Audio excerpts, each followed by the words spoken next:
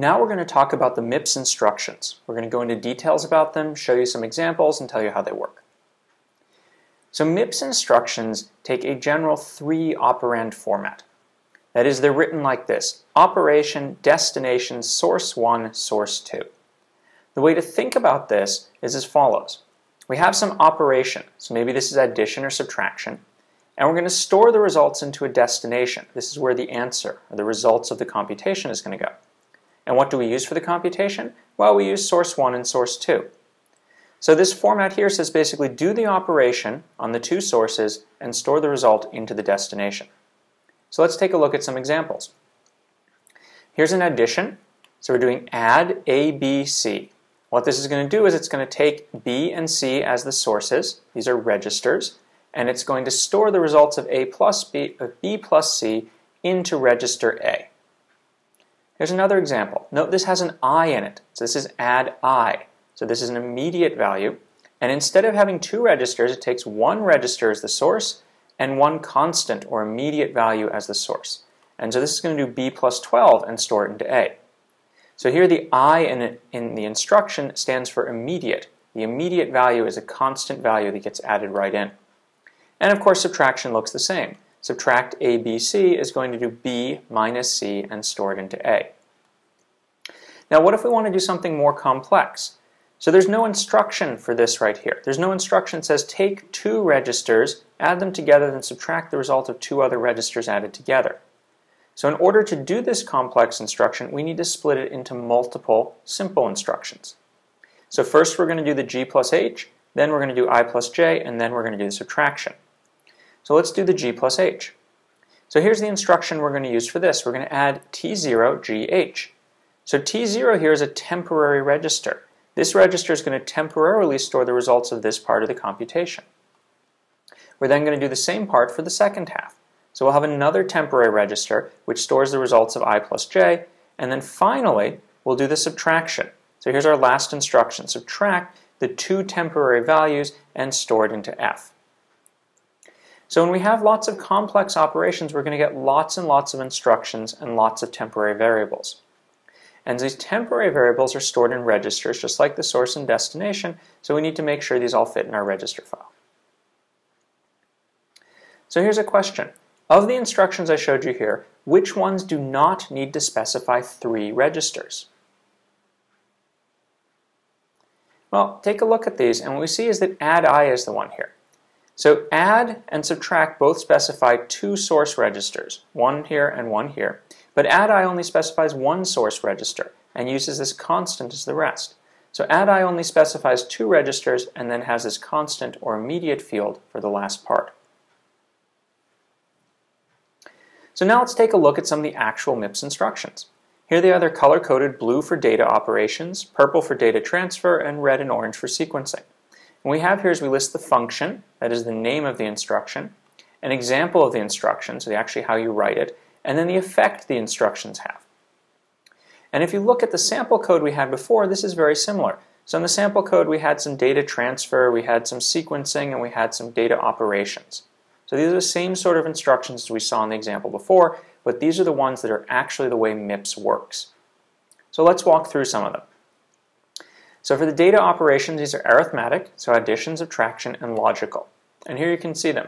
So here's the add instruction that we saw before. Add R1, R2, R3. What does it do? Well, R1 equals R2 plus R3. Here's add immediate. We also have logical instructions, so here's AND. So AND looks just like add, except instead of returning the results of adding R2 and R3, it does a logical AND of the two of them. Similarly, we have AND immediate, or AND I. And just like add I up above, AND I takes a destination register, 1 source register, and then this immediate field or constant, and it does an AND of the source register and the immediate field or constant. So there's a very strong pattern between all of these instructions. The next set to look at is data transfer. So these are for loading data from the memory into the register file or storing it from the register file back into memory.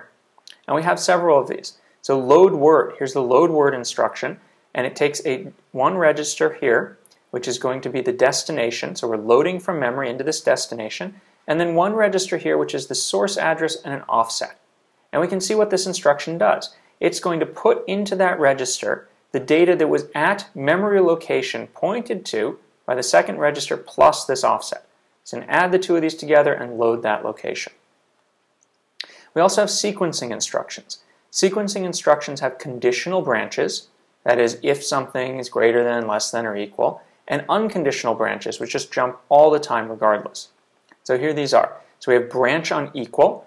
This branch on equal is going to check if two registers are equal, and if they are, it's going to jump to this new location. And that's exactly what the description says. If R1 equals R2, then we go to that location. We also have jump. Jump just says jump to that location, and it will go to that location regardless of anything else. So this is an overview of the instructions that we have in MIPS, and there's more details easily found online or in the book. So now let's talk a little bit about registers in MIPS, because I've talked about these registers, but we haven't said what they look like in MIPS.